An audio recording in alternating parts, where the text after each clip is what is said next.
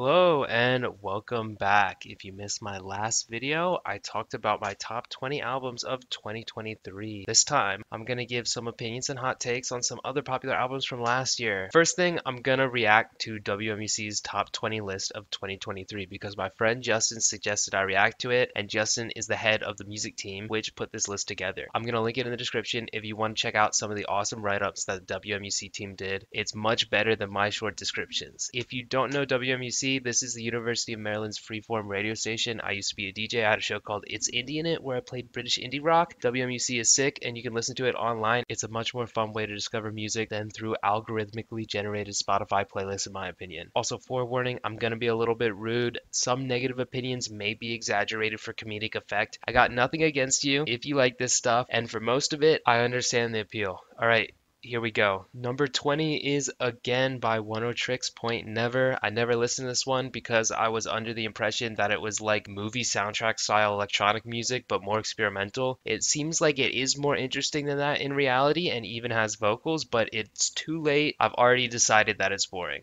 Number 19 is We by Diabetic Test Strips by Armand Hammer, which is a duo between Billy Woods and like Euclid, like the mathematician or someone. And I skimmed through a handful of these tracks and nothing caught my attention, so I didn't listen to it. Doesn't really seem like my thing. 18 is Star One by Ram Cap Duoy. I don't speak Vietnamese, so I'm not going to try and pronounce that. This is basically like if Flume didn't make any pop music and just made ambient stuff with the occasional like breakbeat jungle tracks thrown in to keep you on your toes. To be fair, Flume already does make more ambient songs, but I usually don't listen to those ones. Number 17 is Crash Recoil by Surgeon. This is a techno album. I wouldn't mind it if it was put on, but a bit too repetitive for me. Did not listen to this one. Number 16 is Ooh Rap I Ya by George Clanton. George Clanton, this man has looked at 19 for the past 15 years. He's on like his 10th album now though, so I know he's not 19. He is not George Clinton,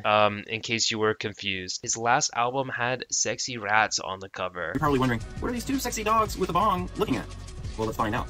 Oh, they're looking at me and Nick Hexum as dog people, smoking a legal herb on the beach. He must have been around a while, but I only heard about him first in like 2020. His newest album is called Ooh Rap I Ya, one of the worst album titles ever. This album is basically overblown shoegaze adjacent synth pop with hip hop beats. It sounds like it should be good, but I found this album to be generally just okay and often kinda annoying. I don't know what trip hop is, but this might be it. 15 is Scaring the Hose by JPEG Mafia and Danny Brown. I definitely listen to other genres of music more than rap, so I guess you could say I'm not the biggest rap fan in that regard, but I'm definitely going to be more into rap songs that are more alternative, more electronic, or just anything with an interesting beat. And on this album, the beats are absolutely crazy and it's a ton of fun. 14, The Land is Inhospitable and So Are We by Mitski. I listened to this and I was like, it's cool that she committed to the vibe for a whole album, but this is the worst Mitski album. I'm not going to listen to it again. I did listen to it again though, and I was far too harsh. It's probably like a lower middle tier Mitski album, but the main problem still stands. Yes, it's very pretty and definitely an enjoyable listen, a good album, but this is Mitski. There's nothing interesting or unexpected about this album, and it's just so understated. It's not like emotionally moving in the way a Mitski album should be. Even if you ignore all the layers and like pop songs on the newer albums, if you go back to her old stuff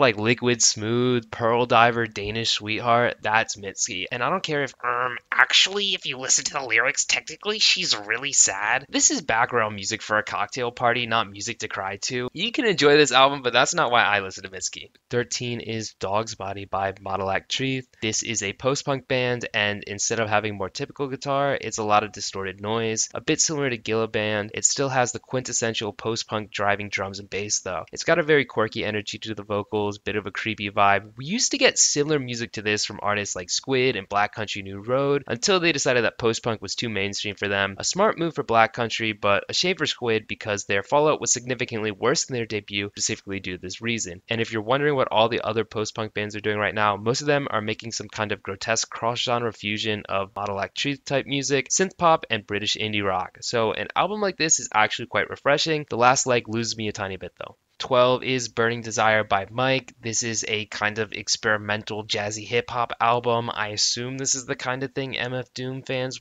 are probably into. I don't know. I didn't listen to it though because it just sounded okay to me. 11 is Nebulous Day by Della Zier. I heard this was only an EP though, so I did not dedicate my precious album only time to this. Sorry, Justin. 10 is Me Chama de Gato que Eu Sou Sua. I can't speak Portuguese. I don't want to speak Portuguese again, so I'm gonna say it's by Anna Electric Chicken. This is basically like a funky, dancey Brazilian album. It's pretty fun. I liked it, but I definitely wasn't blown away. I think it's kind of overrated, to be honest. 9 is Lahai by Sampha. This is like an alternative R&B album with some jungle and UK garage influences. Sampha's got a great voice. I didn't end up listening to this one, but I'm gonna assume it's solid. 8 is Soft Scars by Yule. You already know what I think about this because I talked about it in the last video. It's amazing. 7 is 3D Country by Geese. Quirky rock, weird vocals, some country influences. There's some decent songs, but overall, I did not find this to be a very captivating listen. 6 is Trip Love Ellipsis 3 question marks by Tizra. This is an alternative R&B album. Understated vocals and electronic beats have an odd combination of piano overlaid with shitty quality trap drums. It sounds bad, and I can't pick out any songs as amazing standouts, but the bad vocals mixed with the bad beats, I wouldn't say it's like insanely amazing, but it's got this hypnotic quality and it is 100%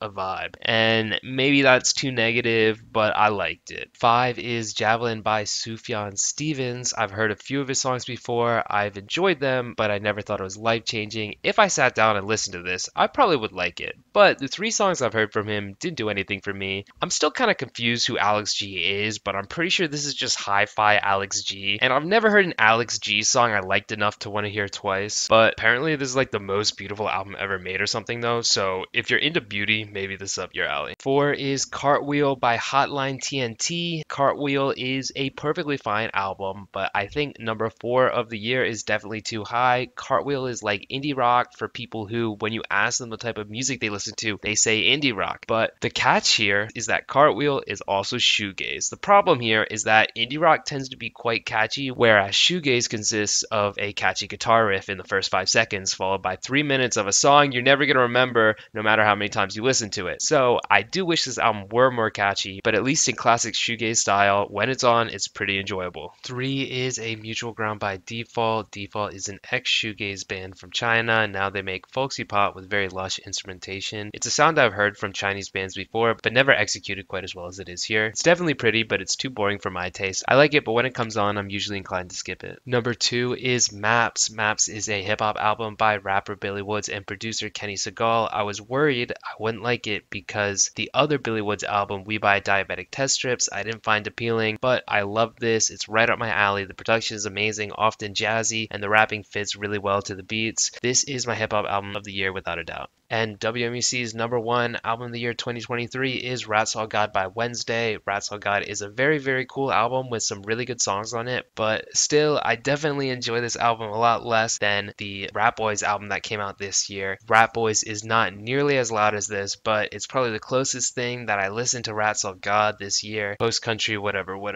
Alright, okay, as for the People's Poll, I'm not going to respond to all of these, but let's knock this out quickly. Jane Remover, I haven't been too crazy about any of the Jane Remover songs I've heard before, but the vocals on this album were so obnoxious, I didn't listen to it. Caroline Polachek, I didn't listen to much Chairlift, but the opener is awesome and gives me similar like indie pop vibes. The rest of the album though is so not for me. It sounds so synthetic, especially Bunny as a Rider. It's just too like perfect and clean sounding. It sounds so manufactured, but it is pretty, so I guess I understand. I don't know. I didn't really like this one much. Pink Pantheress, when I first heard her, I thought she was so interesting because of how British her music is, taking jungle drum and bass and garage and then combining it with a super strong British accent. But the twist was that the beats were so chill and the vocals sound so nonchalant. The entire formula is awesome, but I've always been mainly interested in the production, and her lyrics and personality have always been a background instrument to me. But here they make Pink the focus and the music takes a backseat, which is kind of a shame because their biggest impact has been all these American artists making chill UK garage and drum and bass songs. Taylor Swift, not a 2023 album.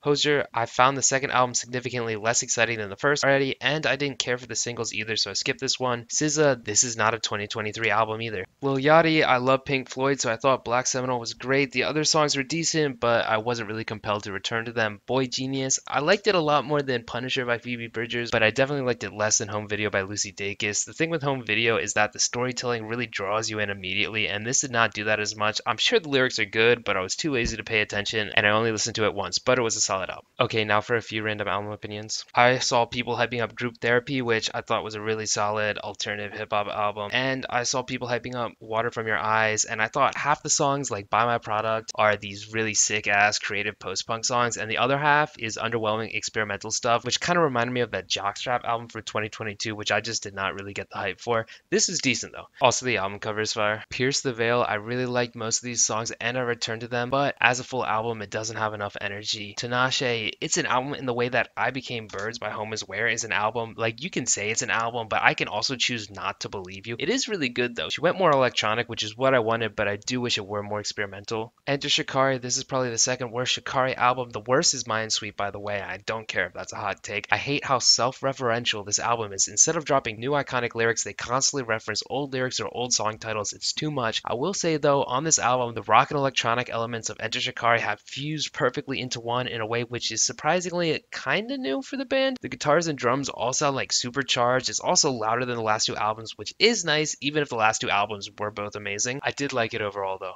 Okay, people were loving these albums, but I thought they were overrated. Corinne Bailey Rae, she had like a hit song 15 years ago, and then I don't know, now she's back and everyone's talking about her because she dropped this really artsy album, and it's got some cool moments, but I wasn't that impressed with the individual tracks. Lorraine, the title track of this album was painfully unlistenable. Squid, I already covered this, not post-punk enough. Jeff Rosenstock, I've never been a huge fan of his vocals, but I like most of his past stuff, No Dream, Post, Worry. But with this, there's some solid songs, especially near the start, but a handful of songs are pretty rough, pretty cringy, not the biggest fan of the overall package. Okay, some honorable mentions. Luminism, Emo Band, Distinct Sound. This is like my 21st place. They're awesome. Initiate. I don't listen to that much hardcore, but I like this Initiate album a lot. Cass is Dead, cyberpunk themed UK hip hop album. Kill the Noise and ISO EXO both had really solid electronic albums. Pigeon Detectives, they're old at this point, but it's just solid British rock and way better than their last album. 2023 was also kind of like the year of the short album for me, like 30 minutes or less and usually 10 songs max. I was really into it this year. Pale Hound, Bedchamber, Home Is Where, Girl Gang, Initiate, Feeble Little Horse, As a Sketchpad, Pigeon Detectives, Tanuki-chan, Tinashe. Okay, two final things. Gonna talk about 2022 and then 2024. So these are the additions to my 2022 top album list. I like the Noah Khan Stick Season album a lot. This album has really blown up and it's been a bit polarizing. Some people think it's generic stomp holler Lumineers type beat. This may be partly true, but I still think it's really enjoyable. The song All My Love might sound like it was made so that 9th graders could play it poorly on ukuleles, but it's still my favorite song. I've had it on repeat for a while.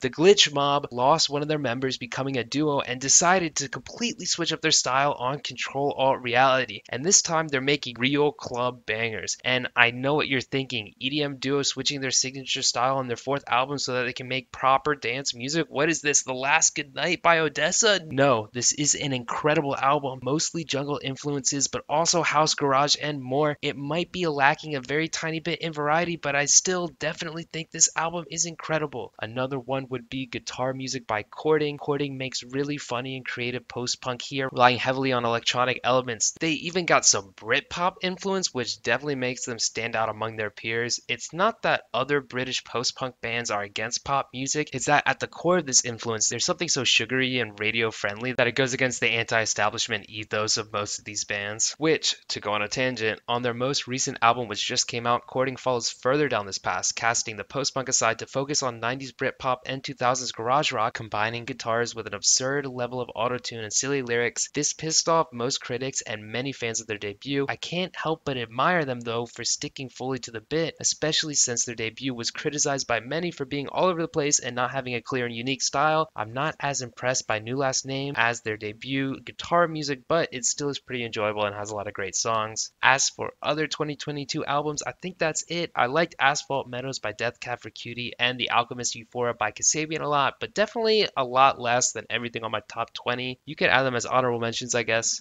Okay, the last thing, albums I'm excited for in 2024. Glass Beach is already out and it's insane. British rock, we got Seagirls, Corella, Home Counties, Masterpiece, The Snuts, Yard Act, and of course, New Kasabian. The No Tom, No Kasabian crowd is annoyed that they're making poppy music like this, but I'm not complaining. Easy is the second best song on 4813. Sometimes the fans are wrong. That's okay. If we want to talk overrated Kasabian songs, it's fire. I said it. I won't take it back. Also, tangent on supposed overrated Kasabian songs. So many people cannot stand Bless This Acid House at all. Why does it make people so angry? I was thinking, oh, it must have been like inescapable when it dropped, because I wasn't there. I wasn't British back in 2017, but if you check Spotify, it's the 5th biggest song on the album. Anyway, we have a Nia Archives album coming up. Tinashe might be dropping something this year. Nero is back. It's gonna be absolutely insane. Skrillex might be releasing 2 more albums this year, probably at least 1. If Wolfgang Gartner really drops his album, it might be album of the year. Supposedly 2024 might be the year Zed finally returns. It's been almost 9 years since he was any good, but I'm curious. Maybe he's back. Zoo's about to drop. I love that guy. He already put out like 7 songs, and it's better than the second album, but probably worse than the third album. It's less EDM-y than the last album. I like the new stuff, but this album is supposedly going to be like over 20 songs long, which is too many songs. His last album, it was originally normal length, and then like a year later, it was like, oh, all those other songs, like they're all on it now, and then the track list is like fucked up, and then here's a saxophone outro. But like, he took a year to do that and admitted it was deluxe. Gazovelstein is coming out very soon, and going off the teasers, he is back after an underwhelming sophomore album. He actually released a much more exciting EP a little after that album, which had rock and old school post-punk influences, so I'm not that surprised he's got some goth sounding vocals on this album. As far as I know, The Weeknd will not be on this one, but I mean, if he puts Abel on an industrial track, I would fuck with it. Also, speaking of French electronic music, people are hyped for this new upcoming Justice. I'll listen to it, but realistically, I have no interest. I'm not excited for it at all. Yes, Cross is an insanely good album. The other two, though,